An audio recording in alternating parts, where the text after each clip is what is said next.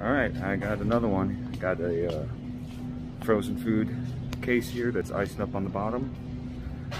Called in as iced up, so we're gonna tear into it and see what we can figure out. All right, so here I've got a frozen case,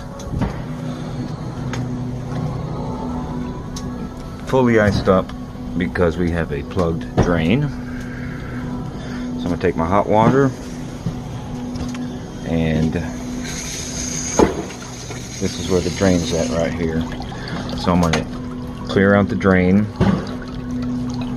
get the ice out of the way, and then blow out the drain, and then hopefully we should have water draining.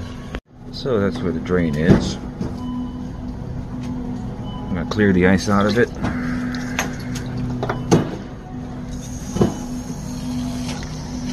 And then try to force it clear. There we go. So I'll put my hose down in it.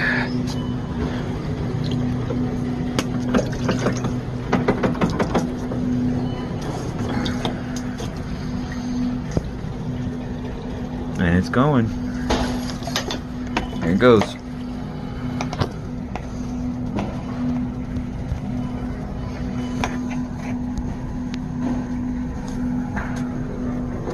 And that's how you fix the case that has a frozen bottom.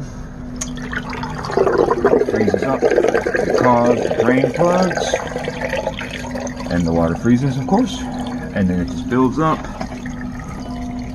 seizes up the fans, and stops working. So then I start at the edge over here. Once I have the drain working, start removing all the ice. Hot water. You want to use hot water. Fortunately, these stores have water up there. Yeah, right up here.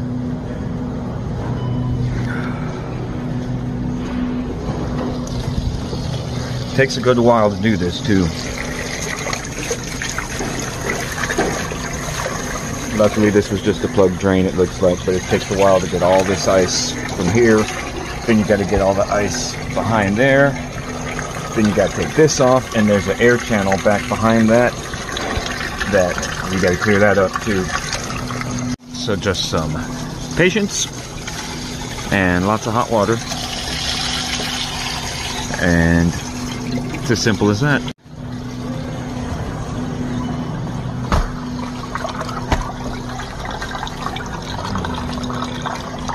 Pretty cool. Just very time consuming. And then I'm gonna unplug all these fans. I got it in defrost right now. I'm gonna unplug all these fans because most likely it'll come back on. And I gotta make sure these motors don't have water in them so they don't short. So unplug all my fans. Working to clear the ice that is underneath the evaporator cover. And I still gotta do that side way over there. I always try to avoid water getting in there as much as possible. But you can see these blades are just locked up, all of them.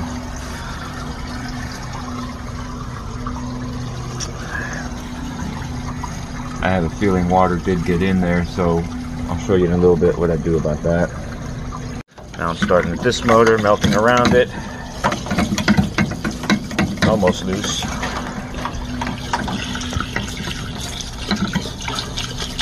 There you go.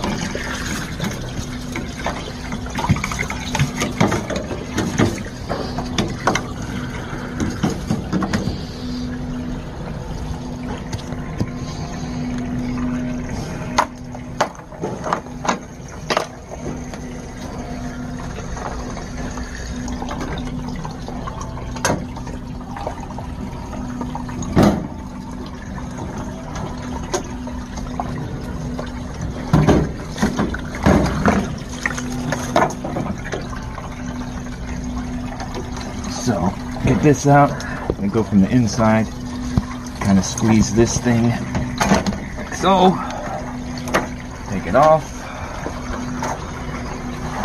get this little thing through. It's kind of going at angle like that. Kind of was holding the water up in there.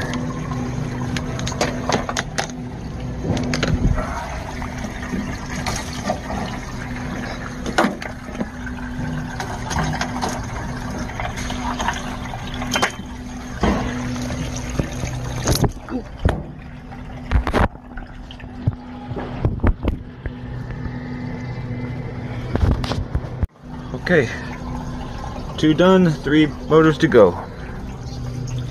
Getting there.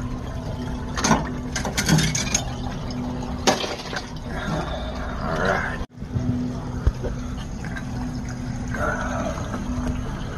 Alright, half the case is looking good. Making good progress. Hopefully y'all getting something good out of this.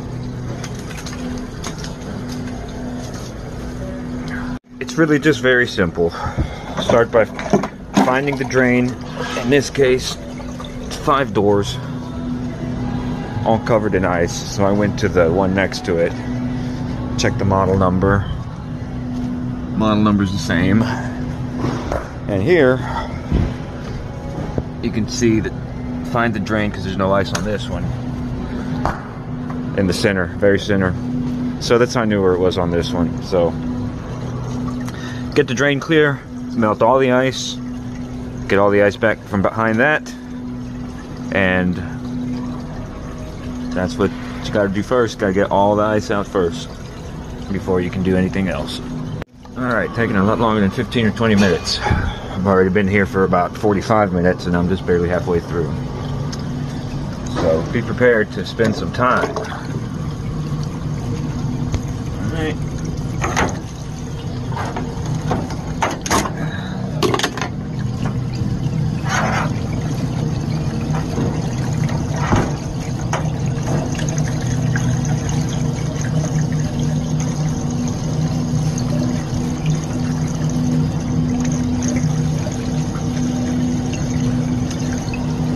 So these freezers are coming back on. The whole row went into defrost with the computer, so I'm gonna go force them all back into defrost, otherwise it's gonna get even colder in here. You can get away with that as long as you don't have it out of defrost for too long. Then everything will start to melt, but everything's pretty cold right now, so let's go to the computer and force it again. Alright, so this is the grocery store microtherm system. So force it into defrost and find the unit system we're working on. It is RAFF03B, which means rack A, circuit 3. So I'm gonna go over here to main, rack A. So we're gonna zoom in right here, go to number 3, setup. And we're going to start emergency defrost. Apply changes. Okay. Zoom out. And it is in defrost. See, refrigeration solenoid's off. Takes a couple minutes for it to actually go in, but that's how you put a microtherm system freezer case into defrost. Forced it into defrost. So unfortunately my phone is going dead. It only has 17% and I don't really have a efficient way to charge it, so I'm going to end the video here. I'll try to get the rest of it on camera with my other phone, but I have trouble with that phone uploading photos. This LG I have works great. I like it a lot better than the Samsung. Maybe I just haven't figured out the Samsung, but so what I'm gonna do with these, I've got a hair dryer out in the car, so if I don't get it on film, what I do is I heat these up real good to where the windings are dry. Defrost just kicked in because I just did it at the computer. Anyways, I'm gonna dry all these windings up, put it all back together, reinstall everything. Then once I pull this off, get all the ice, because see, this is like a layer. This layer goes all the way to the back, and like I said, there's a little channel back here. You gotta be careful about that. Once you get all the ice out, you put it back together, start it up, And as long as you have identified a problem, which in this case it was the drain, there's going to be no other problems. Restart it and call it done. And hopefully I can get the rest of it on camera. If y'all stuck with me till now, thanks for watching. I appreciate it.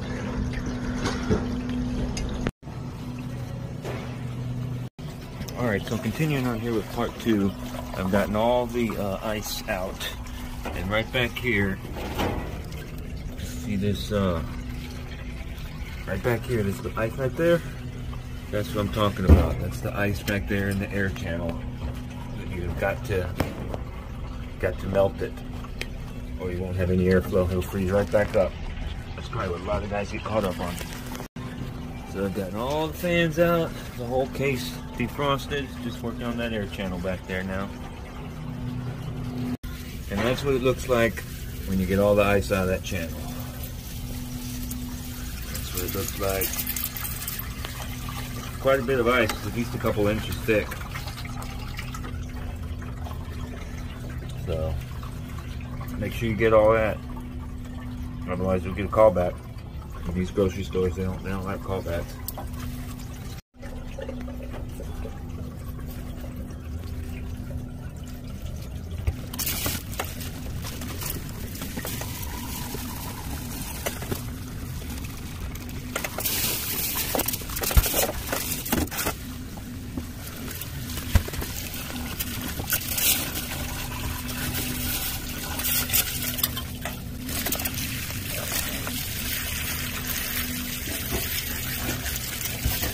Lots of ice. Gotta get it all.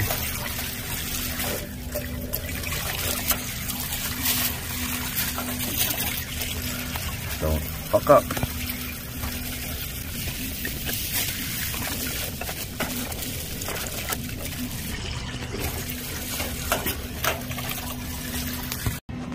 Alright, that's all motors in. So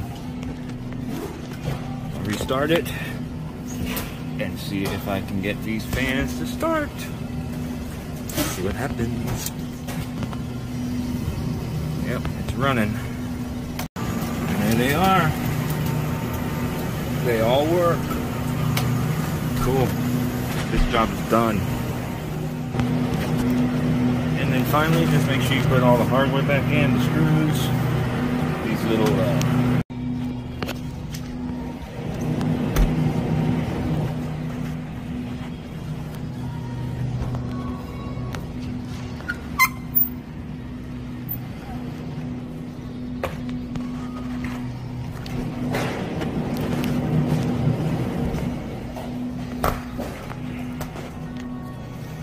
And that's going to do it for this one. So thanks for watching, and stay tuned for more.